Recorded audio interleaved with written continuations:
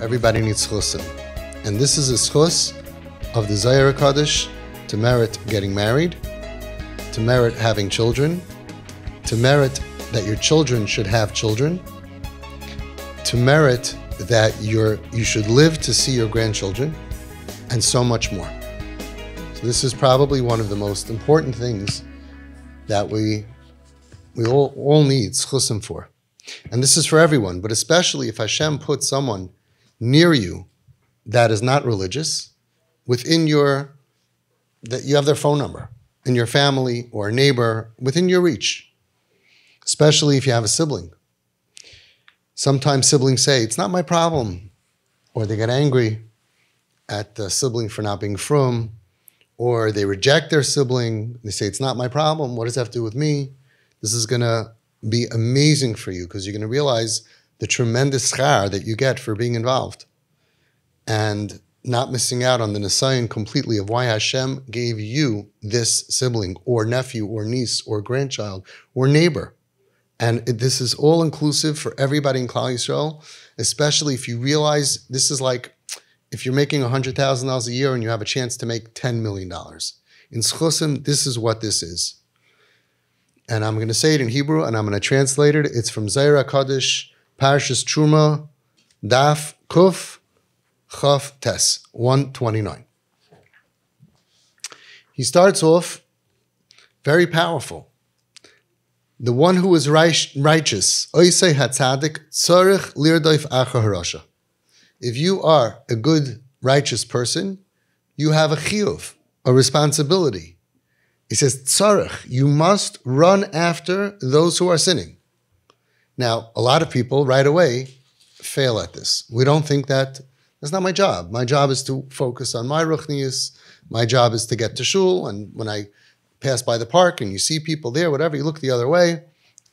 And he says, no. Zohar HaKadosh says, no. You have to, you have a chiyuv, tzarech lirdoif acha harasha. We're not going to get into the punishments that it says, very strong punishments if you ignore. We're not going to get into mipsar chaltas alam. If it's a relative, you get even more of a lav to ignore the spiritual plight, just like financial or physical. You're not allowed to ignore. And so too for spiritual. And we're not going to get into the punishments and all of that we're talking about. Just let's look at what you get. You have to run after those who are sinning, falling away from the crown of Hashem. Uleknaisei b'sachar shalim, and be willing to pay the full price to buy them, right?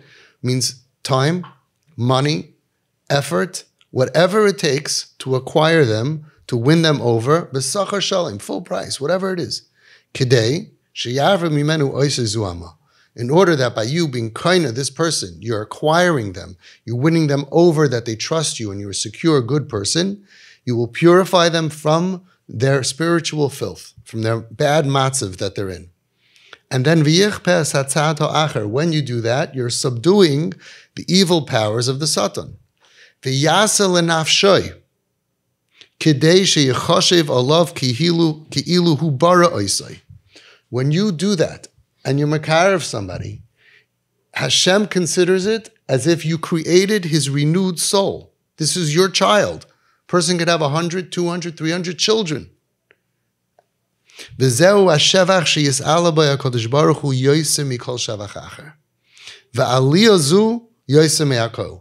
great accomplishment, this avodah that you're doing, is more precious to Hashem than any other praise or service that you can do for Hashem. It's more chashuv than anything else. It's more chashuv than davening. We have stories of tzaddikim that gave up their davening. We have stories of tzaddikim that gave up their learning. There's nothing more precious that you can do for Hashem than to go ahead and to do everything humanly possible to try to bring in those lost souls. And the payment that you're going to get from this is more than anything else that you could possibly do. Right? We do a lot of things for Hashem, for schar. We do a lot of things for reward in the next world. There's nothing that comes close to this. The Sfarim teach us that when you makar of somebody, all the mitzvahs that they do from then on for the rest of their life and all of their generations, you get a commission. It's more than you can possibly do yourself. And the mashal that they say in the Sfarim is a person who's working for himself versus somebody who opens up a company and has 20 people working for him. who's going to make more money. So when you go ahead and you bring people tachas kanfei hashchina, you are going to be making commission from all of these people doing all the mitzvahs and their children and grandchildren forever. Why is this so important to Hashem? Ma'atam says the Zohar HaKadosh ki hu garam lichpais esetzad ha'acher, because you subdued the forces of the evil Satan. You took somebody back. The Satan has this guy under his control, right? He's like now Nebuch. We know that what it is to have somebody who's captive, and you rescued him. And by doing that, you uplift the honor and praise of Hashem. And that's what it says by Aaron HaKohen. Virabim heishiv me'avoin. He turned away many people from sinning. Uksiv, and then afterwards it says, Brisi hoisu itai, my covenant, my bris was with Aaron.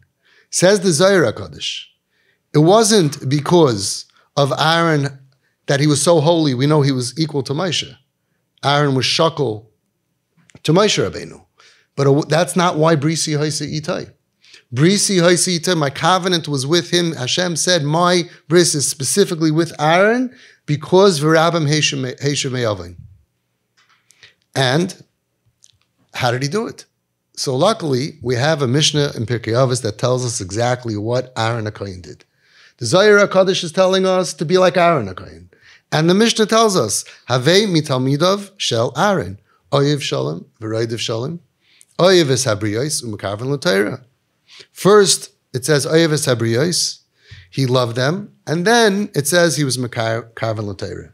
And of course, everybody knows what it says in Tanya Perek Lamed Beis, the heart of Tanya Lev, says that Oyev es habriyos, it should have said Oyev es haYehudim, Oyev es haYisraelim, Oyev es ha'anashim. He says, why Oyev es habriyos? Briyos is the lowest level. It means creation, creature, like a cow.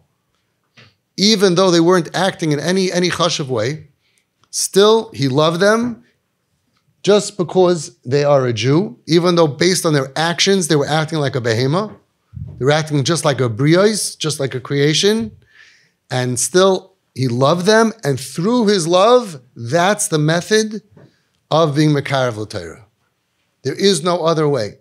Nobody became a Baal Tshuva because somebody yelled at them and was merachik them and looked down at them and said, what's the matter with you? You're ruining your life. What are you doing? That never drew anybody back to Torah. It says the Zohar HaKadosh, Kol misha oiches biyad ha'rasha, somebody who holds, and he seeks out the sinner and he leads him by the hand. Umishtadel, and he tries. He's not talking about success. Success is Hashem's job, but you try. Mishtadel boy lazev derech ra. You try to help him to go away from the evil path. Just by trying, look what you get. He becomes elevated in three ways. You're going to get an aliyah, you're going to get raised up that nobody else, the biggest tzaddik in the world and the biggest Talmid Chacham in the world, the biggest Ben Torah in the world, nobody gets what you get. That's what he says. Number one, by your trying to do this, you're fighting with the Satan over a captive. You're causing the power of Satan to be weakened. Number two, he causes Hashem's glory to be elevated.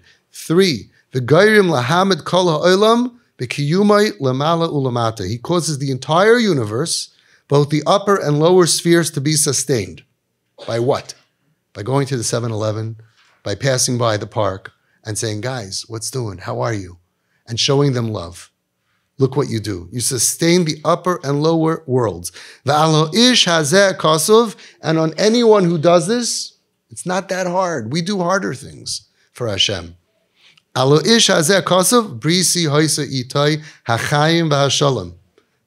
it says about Aaron HaKohen, that could be said about you.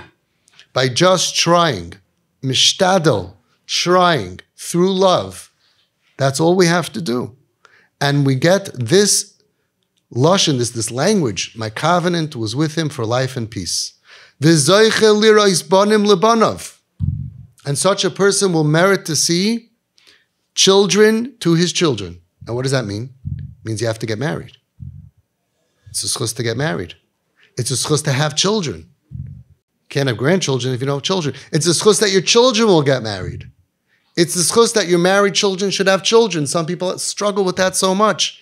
And it's a schus that you should be alive to see it. You're going to see your grandchildren. He's going to merit reward in this world. What are we doing here? We have opportunities all around us. And listen what he says. You're going to get reward in this world, get reward in next world.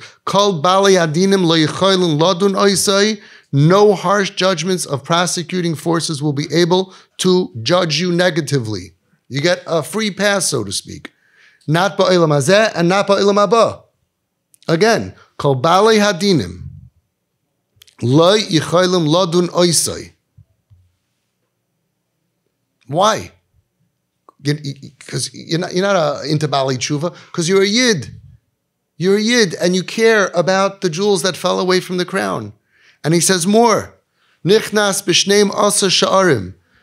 After you pass away, you're going to go up, you're going to go ki'ilu, I guess, in the elevator, and you're going to hit penthouse, and it's going to go up, up, up, up, up, and they're going to say, hey, you don't belong there. That's for the big tzaddikim. That's for Reb Shimon Bar Yochai. The Tanoim are up there. He says, Ve'ein mi sheyimcha b'yadai. Nobody can protest you from going up the 12 gates that you can never get to on our own, with our own Torah and Tefillah. Ve'al zeh kosov. And it says about such a person in Tehillim, Kuf Yud Beis, Gibar ba'aretz yiyazarei, Dar yisharim yivarach.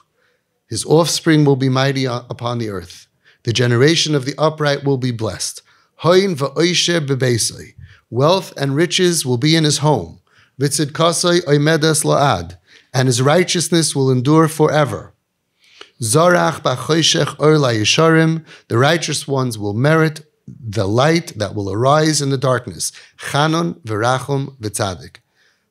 Graciousness, gracious, and full of compassion and righteousness. And the Zohar Kodesh ends off, after saying all of that if we would comprehend what we're talking about, if people would understand, would internalize, kama tayalta v'zachu garmei l'tzadikaya, v'zakon b'ginayu kadzachu lahoin, if people would internalize what we're saying here and realize the benefits of bringing a Yid closer to his roots, havi ozlu abasrayu v'rad filoin k'manderadif basachayin. They would run after this like you run after life itself. Imagine that you have a child that is allergic to peanuts. And all of a sudden you see that something he ate, and all of a sudden you see he's starting to have an allergic reaction. Time is against you. Where's the EpiPen? You remember you left it in the car. You go running down the stairs. You go running outside, and you see your spouse pulling out of the driveway with the minivan, driving away. What would you do? You would run after that car with all your might, because the life of your child depends on you flagging down that, getting to that car, getting that EpiPen, running back to save the child's life. Says the Zohar HaKadosh, if you realized what you can benefit from bringing back, from trying, ishtadel, to bring back a jewel to the crown of Hashem, you would run after it like you are running after life itself. Now, somebody told me that there was a certain location, I don't want to say where, that the people were very upset because in the park, there was gathering a lot of kids who were off the derech on Shabbos. And people were very, very upset about this. There was like over 100 kids. They were coming together, smoking on Shabbos, boys and girls, and it was becoming a very, very big problem for the neighborhood. And the Rabbanim got together, and people were saying we have to shut down the park, and all of that. And I'm thinking, shut down the park? Then you're just scattering them. This is the Olam Haz and the Olam Haba that we're looking for. In every single neighborhood, if you have 100 kids in the park, you have 1,000, 2,000, 3,000, 4,000, 5,000 men and women that live there. Every Friday night, we should be going there with food, with love, with hugs. We can win them back. We have the recipe. We know exactly what's needed to be done. We know that they want acceptance and love. Why would we say, get out of here? And then you have to go, in order to get this schar, you have to go find them in a club and find them in this bar and find them over there. They're not dangerous. I could say this, I'm doing this 20 years. I brought them into my home. They're not dangerous. Okay, certain things, kabdeu v'chajdeu, don't be stupid about it, whatever. But we can win this battle. We can win this battle. We have to go ahead. It's a call to action in every community and be makarev with love, like all the tzaddikim begged us to. And this is schar that you're going to get. This is schar it's in the bag. To live to see your children, that they should all get married, that they should have children, that you should see their children have children, you should see your grandchildren. And when the Zohar Kadosh gives us children, it probably means Yiddish Nachas and good children. And to go in Gan Eden above anything you could achieve in your life, you don't need to be like a special Chabad guy or Sameach guy or project, what's it called? Inspire and special people. Anybody can go out there and smile. And I don't want to talk about myself, but I just want to inspire people. It was Erev Rosh Hashanah, it was Shabbos before Rosh Hashanah, and I told my kids, we need schusim. This is about 10 years ago. I had a 17-year-old and a 14-year-old. So after Friday night, instead of going to learn or sleep or waste time, I said, we need schusim before Rosh Hashanah. Let's go to the park. So near me, there were two parks. One had usually about 20, 30 kids, and the other one has about 60, 80. I don't want to overwhelm my kids. So I walked with them, and we went to the closer park, which was smaller. We got there were approximately 10 boys, 10 girls, smoking cigarettes, and there was a table, and I sat down next to a boy. Very cute boy. His eyes were bloodshot and all glossy. He smelled from weed and vodka. And I just sat, I'll never forget, my boys were standing right next to me, and I sat down, hi, what's your name? Where do you live? What's doing? I was just being nice. There's nothing that I did that any person here or watching this cannot do. I was just authentically nice. Like as if I'm from out of town. You know? And how are you? What's doing? Whatever. And all of a sudden, another guy came. And all of a sudden, another guy came. And all of a sudden, I was surrounded by these guys. The guy behind me was standing behind me, just got out of jail. He looked at this kid. He was like 18 years old or 17 years old. I wanted to adopt all of them. This is what I did in Home Sweet Home, right? I want to just like hug the... Why was he in jail? Because his parents threw him out, got an order of protection against him because he tried to come back in. And now when he tried and they caught him, they called the police, so he was in jail.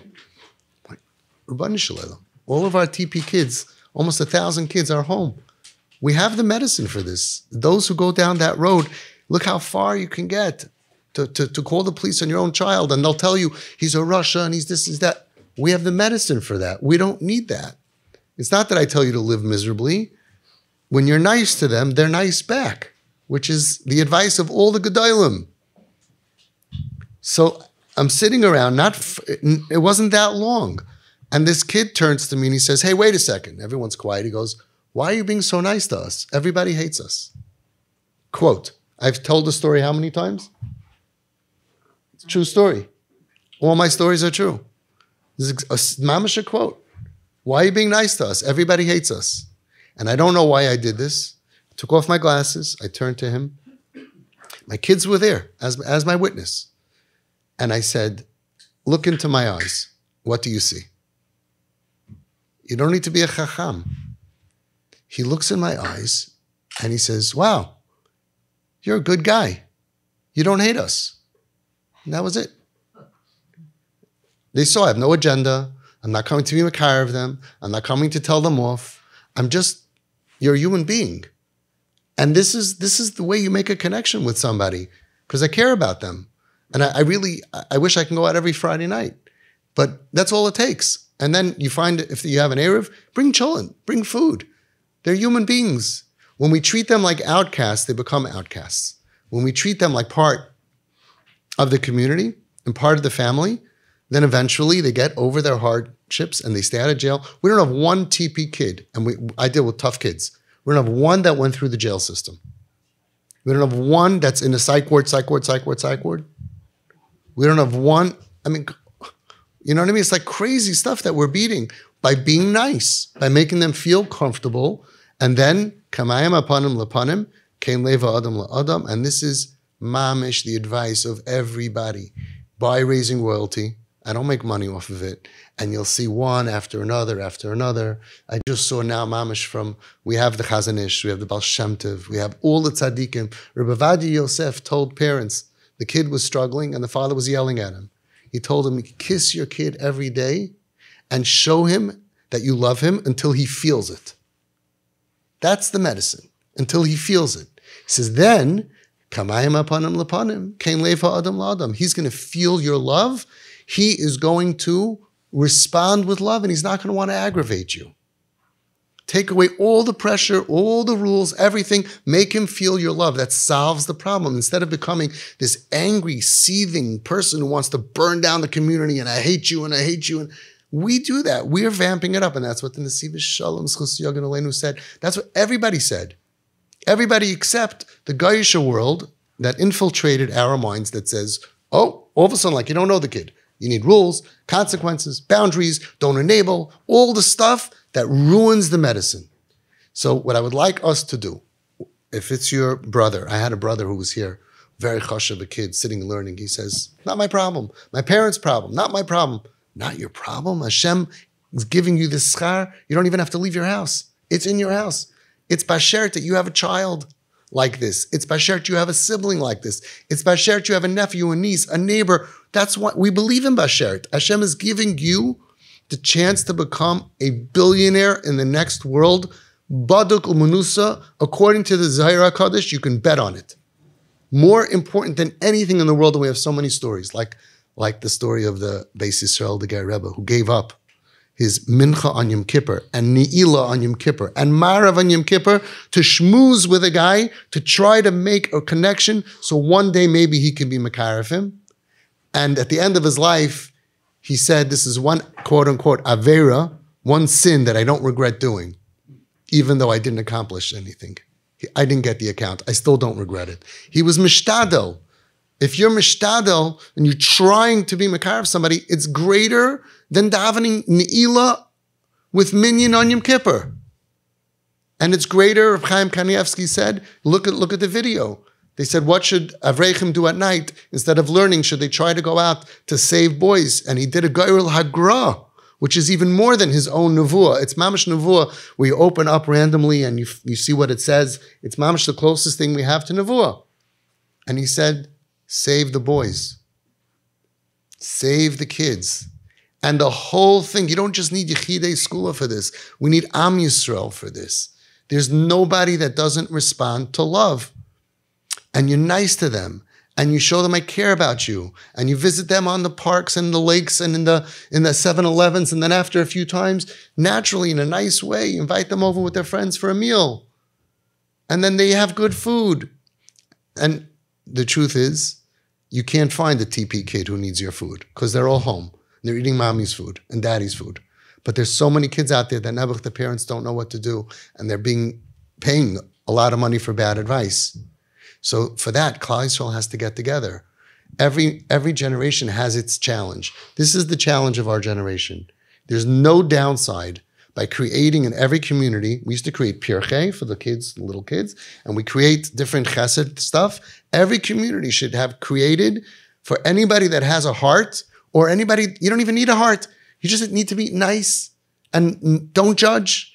Rabbi Aaron Shechter, Zchus Yogan Aleinu, walked outside Friday night. He saw 4 kids smoking on Shabbos. He knew and appreciated what Shabbos was. He wasn't liberal. It didn't not bother him. But he knew the medicine, and he yelled at them. He yelled out, he said, boys, echabayich lib. Boys, I love you. If there's ever anything I can do for you, don't hesitate to come and knock on my door.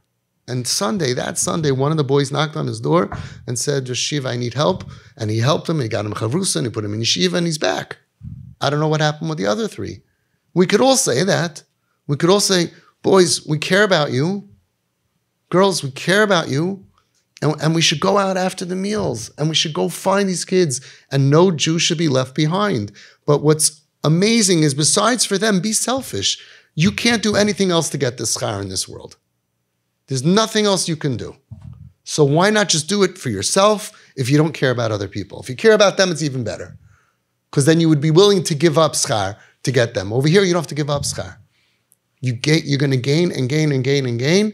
And we have so many TP families that are doing that. Once your eyes open up, you see your kids in a different light. And then you see their friends in a different light. And then you see, wow. And we have so many parents years later that end up having like homes that 5, 10, 15, 20 kids at their makarev, and they see them straighten out, and they see them end up getting married, and you're a part of their life. And they'll never forget you. And Hashem will never forget the time and effort and money that you put into that. And you will be repaid forever.